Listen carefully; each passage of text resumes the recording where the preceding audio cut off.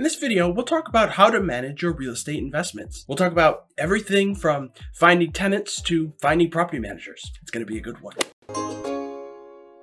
In this video, we'll discuss how to find a rental property to buy. How can Mashvisor help you find a rental property? Property inspections, setting your rental price, finding and screening tenants, tenant applications, how to prepare a unit for tenants. And we'll talk about when and how you should use a property manager. Navigate the video using the chapters in the timeline below. So let's start off by saying I'm feeling under the weather today. I don't look my best. I'm sweating. It's a thing. I don't sound my best, but we're here and it's residential real estate and it never sleeps. So we're going to do our best. How to find a rental property to buy. The most important factor to consider when purchasing a rental property is the location.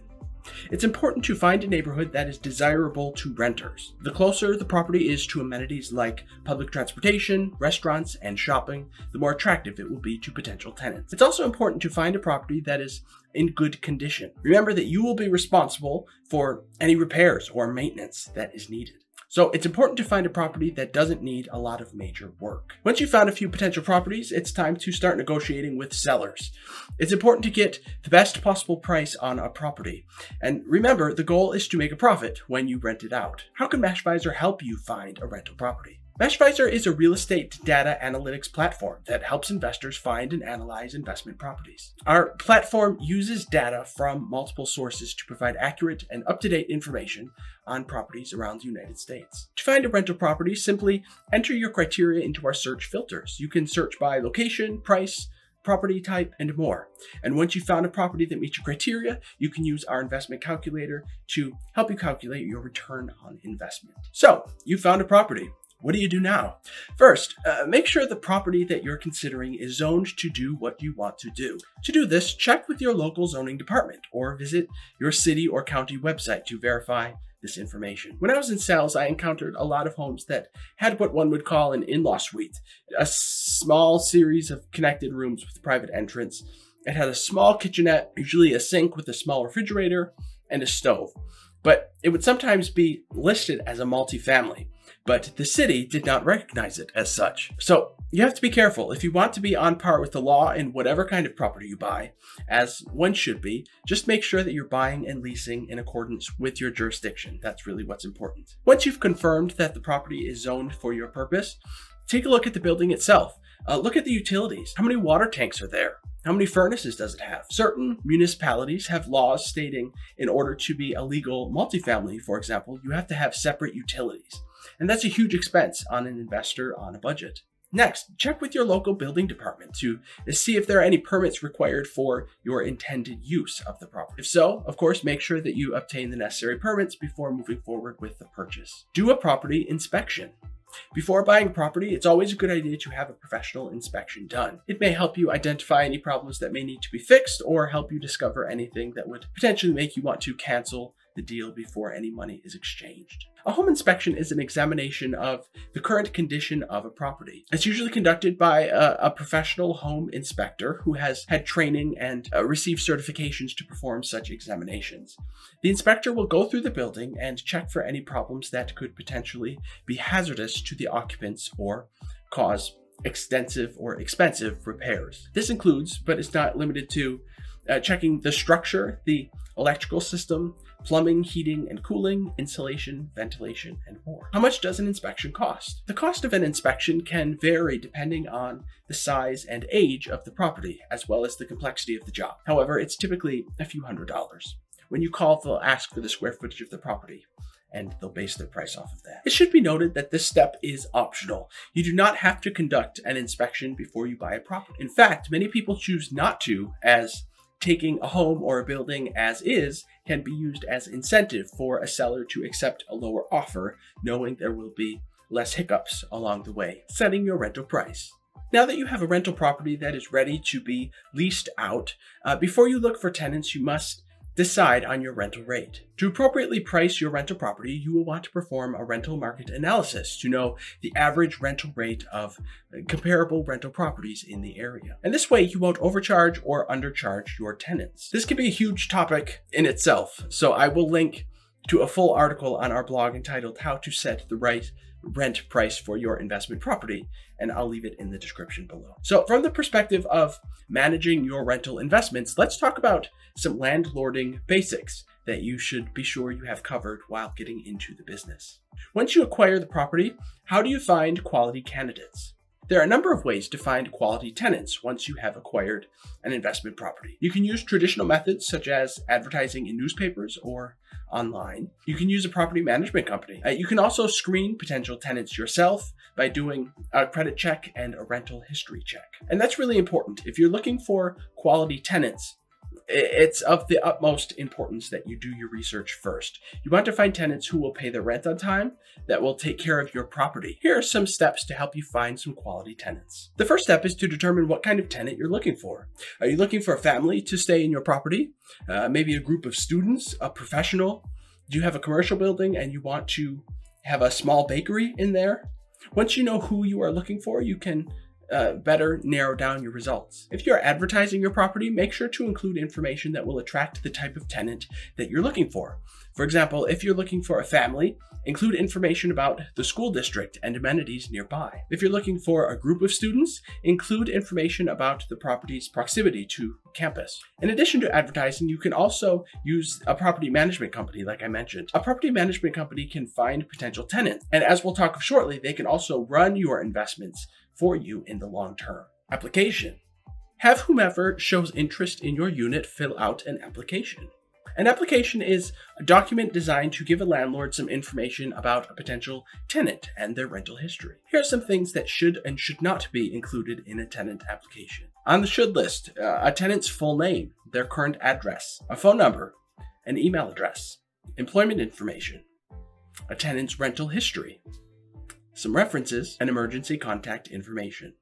Things that should not be included are inaccurate information, of course, lies of any kind. A social security number is not needed at the initial application. Credit card information is not needed. Bank account information is not usually needed. And of course, any information about race or religion, anything that can be discriminatory, should not be included on the application as well. The tenant can also submit pay stubs, W-2s, or 1099s from the previous year as verification of their stated income. Screen tenants. Once you have some applicants, you should screen them like there is no tomorrow. You can screen potential tenants by doing it yourself. You can run a credit check and a rental history check, even a background check. And this combination can cost as little as $30, $35, depending on where you go. And it can be wrapped up and paid for by the applicant with an application fee. And again, when combined, this will give you an idea of whether or not the potential tenant is reliable. When you are screening potential tenants, it's important to remember that everyone does make mistakes, however. You want to find tenants who can have a history of paying their rent on time and taking care of the property. If you find a tenant with a few late payments or damage to their previous rental property, I wouldn't necessarily discount them. It doesn't necessarily mean that they'll be a bad tenant. You should just simply investigate further before inviting them to live in or rent out your building. Once you have narrowed down your search to a few potential tenants, you can invite them to tour the property. And this is a great time to interview them and try and get a better feel for the applicant beyond what you see on paper. And you can also introduce them to your existing tenants as applicable to make sure that everybody will get along well. Next, rent collection. Once you have tenants, a duty that comes with managing your rental investments is collecting rent. There are a number of methods of collecting rent, including collecting checks, direct deposit, the mail, and there are electronic methods as well. Make sure you choose one that is swift and favorable for most of your tenants. To discourage late rent payments, have a clear policy on rent in the lease, and you have to enforce those policies. For instance, charge a late fee when a tenant pays late. Also, remind them of the possibility of being evicted should they continue to pay late. In any case, if there is a need to evict a tenant, make sure you follow the local laws to avoid yourself some serious legal problem. Rental property accounting. To successfully manage a rental property business, you need to keep great records of all of your rental income, expenses, taxes, and transactions. However, doing a rental property accounting on your own can be rather complicated, especially for first-time landlords. So you can hire an accountant to do your taxes and manage your accounts, or hire a bookkeeper and keep tabs on things yourself. Next, let's talk about how to prepare a unit for tenants. This is an important process because it will ensure that your unit is clean and safe for your next round of tenants to move into. The first step is to deep clean the unit when it's vacant. This means cleaning all the surfaces, including walls, floors, ceilings, and windows to make it livable for someone new. You should also clean any carpets or rugs in the unit. If there are stains, make sure to treat them before your new tenants arrive. Usually a landlord will paint the walls of a unit before new tenants move in as well. And this can brighten up the space and make it feel more fresh and new. If you do decide to paint, make sure that you use neutral colors that will appeal to a wide range of people. Next, you will need to make any necessary repairs. This could include fixing broken appliances, patching up holes in walls as needed, or replacing damaged flooring. Any repairs made should be made before the tenants move in, so you and they don't have to deal with it afterward. Remember, this is a rental property. You do not have to go crazy here, as renters are notoriously hard on units they lease. And there's a great chance whatever you add to a unit, meaning carpets, murals, even toilets, may get damaged or destroyed. So my advice is always to present the basics and let the lessees make the space. You should do a walkthrough of the unit with tenants before they move in. This will give you a chance to show them around and point out any features of the unit they may not have seen or know how to utilize. Also, give them a building tour to show where they can park their car, where the laundry room is located. If there's a pool, what are the hours and how do you enter the area? This is also a really great opportunity to answer any questions that they may have, and that will cut down on the phone calls you will receive from them later on. Many landlords differ on who is responsible for setting up utilities for their tenants, and this includes electricity, gas, water, and trash service. Sometimes you, as the building owner, will need to contact the appropriate company to have these services turned on in your tenant's name. Of course, this includes giving the company your tenant's contact information. Other times, in the lease agreement, it may stipulate that it is the responsibility of the tenant to set up their own utilities. This is often the case in larger buildings where there are already existing accounts set up. In this instance, you will need to provide your tenant with the information for the existing account so they can contact the company and have their names added. Finally, present the tenant the lease they signed and reiterate in writing who handles some of the following. Who is going to cut the grass at the property? Who is responsible for shoveling snow? What is the process for maintenance requests? When is the rent due? What are the late fees associated with the rent? How long of notice does a tenant have to provide before they can move out? Are there any restrictions on who can live in the unit? What is the length of the lease? Agreed upon procedures should one want to cut a lease short. What is the policy for renewing leases?